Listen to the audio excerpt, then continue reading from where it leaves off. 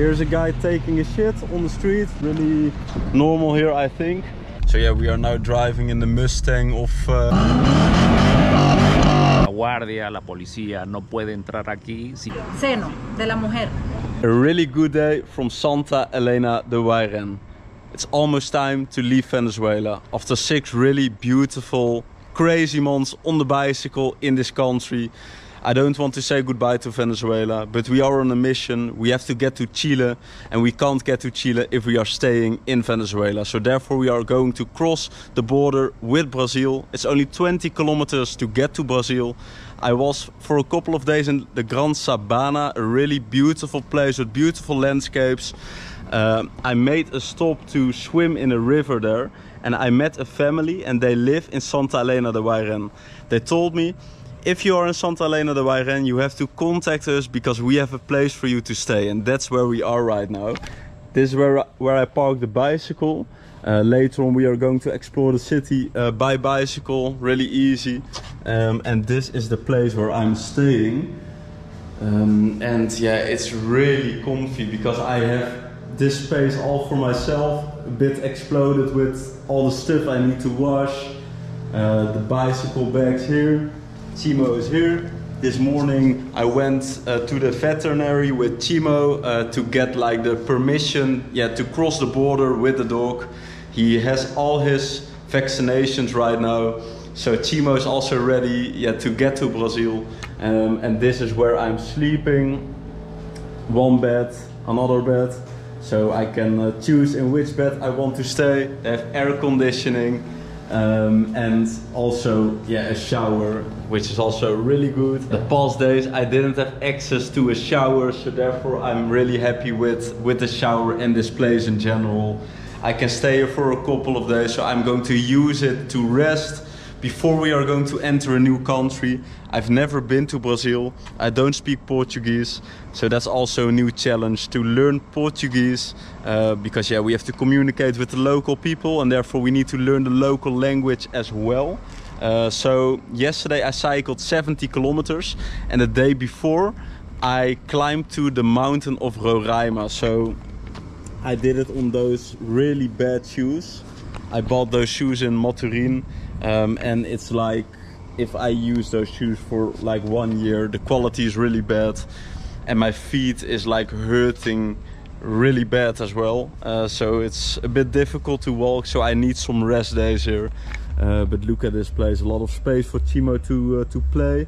And what we are going to do, we are going to the center of Santa Elena de Uairen. We are going to explore this border town because this is the last town in Venezuela before you cross the border with Brazil. And we are also going to meet the family which I met in the Gran Sabana.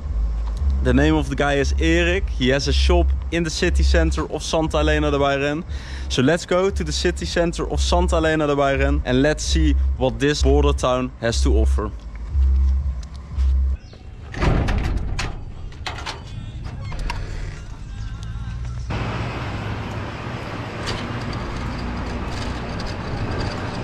So we are on the bicycle. We left Chimo at the house so he can sleep a bit with the air conditioning because he needs some rest.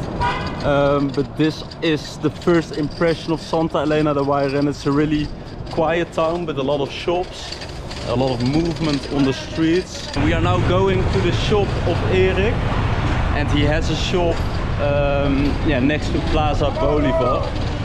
But let's cycle on this road.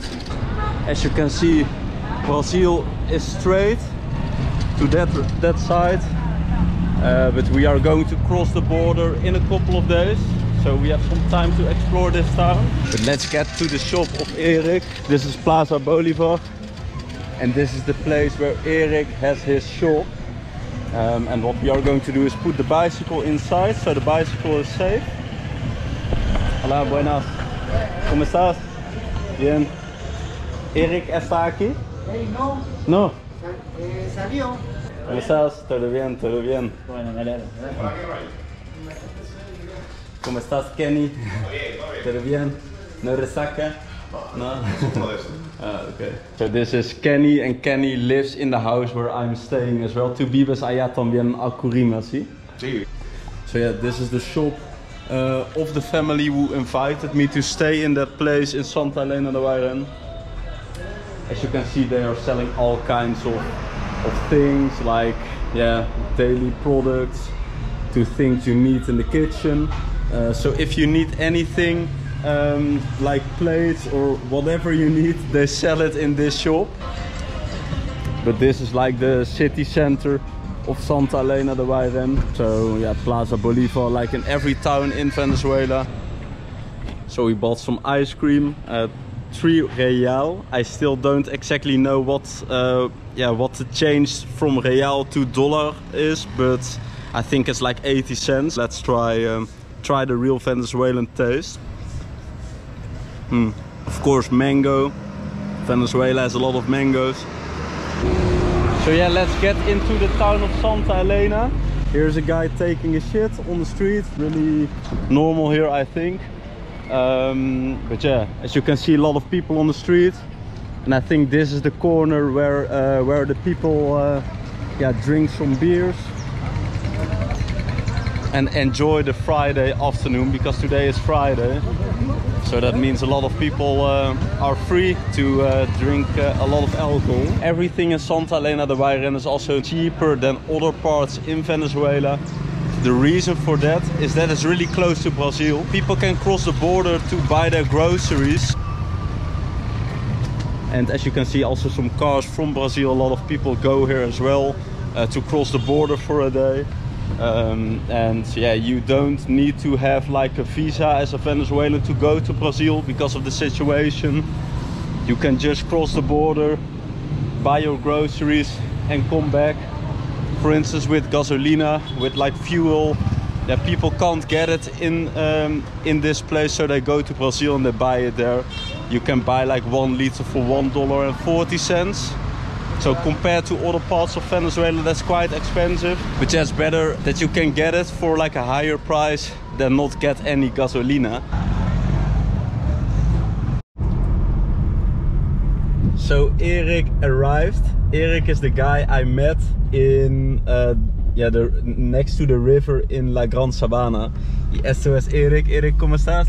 Muy bien. Muy bien. Con super la cita. Y ahora vamos a una comunidad indígena. ¿Y cómo se llama esta comunidad? Se llama Manacrí. ¿Porque eso es Santa Elena? ¿O? Pertenece a Santa Elena, una de las comunidades indígenas que es autóctono. Tienen su cabala, tienen su lugar donde permiten qué tipo de gente entrar y qué no. Pero el gobierno de Venezuela se permite eso, que ellos tienen un alcabala propio.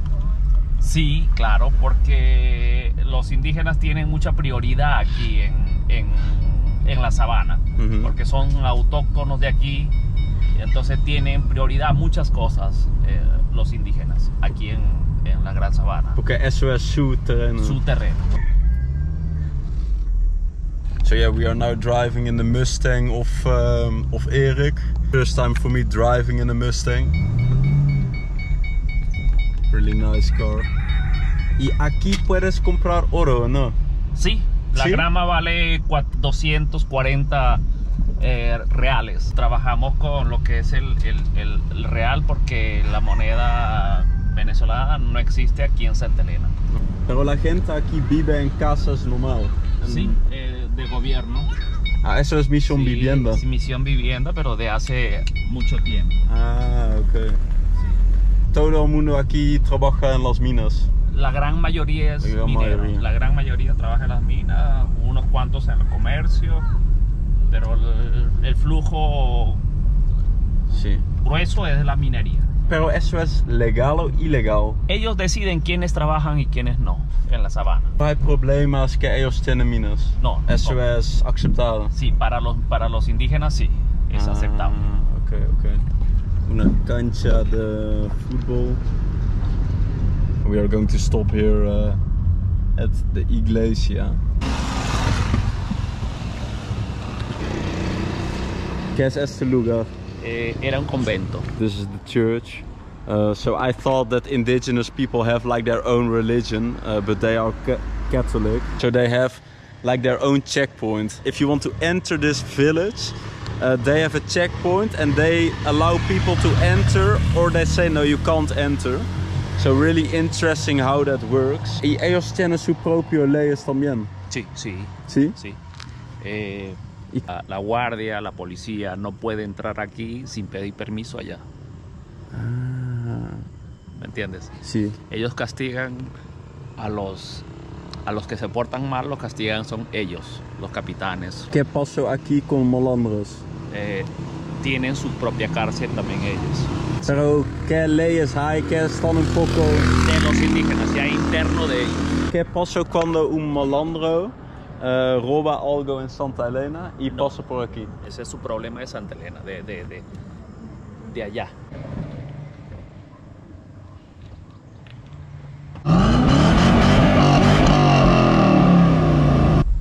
Y esos son casas de indígenas también. Coloniales, sí.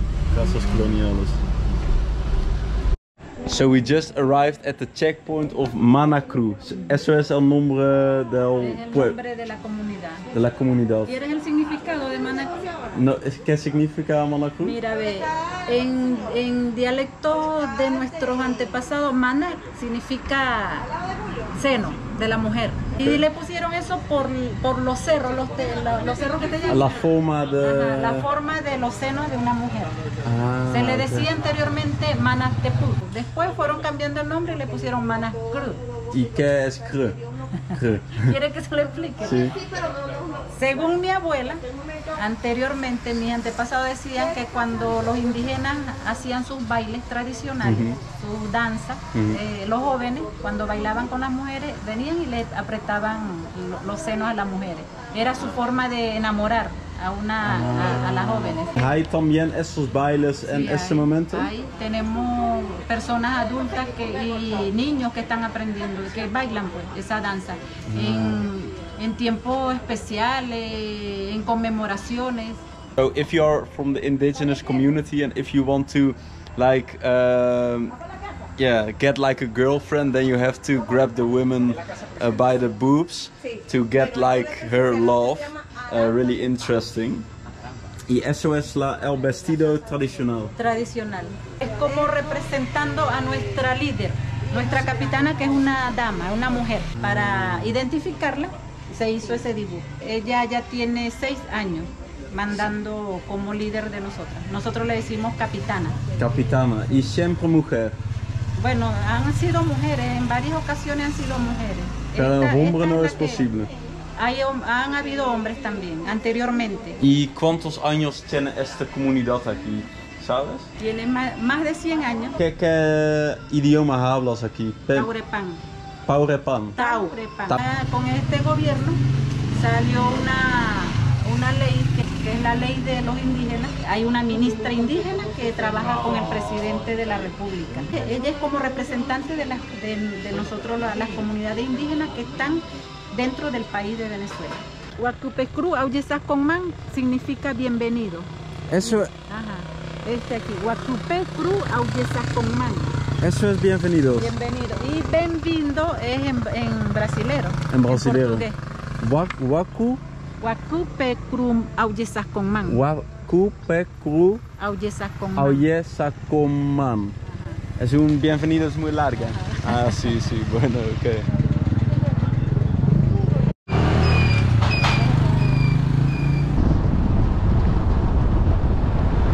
La bomba de gasolina que no funciona, Ah, la bomba de gasolina. que nunca hay gasolina. Eso es un monumento.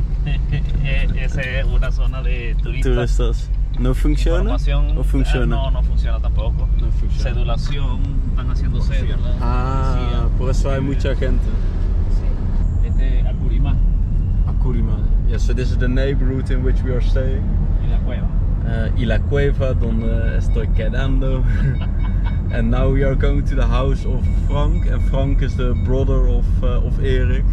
And we are going to eat something, and we just bought some blanquitas, some polacitas.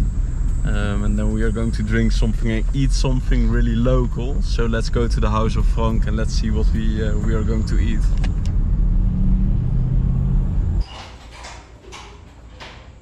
Raya con su todo. See? Yeah, so I just took this bucket because I have to wash a lot of clothes. So yeah, tomorrow we are going to wash some clothes. Y eso es Akurima, ¿sí? Akurima. Y eso es una zona buena o... Buena. ¿Sí? Sí. So yeah, the whole family always eats together, shares the food together. So that's really nice. And this is the house of Frank. And we are going to see what we are going to eat. They also have dogs here. Muchas gracias. Bueno, some hammocks. Y eso es casa.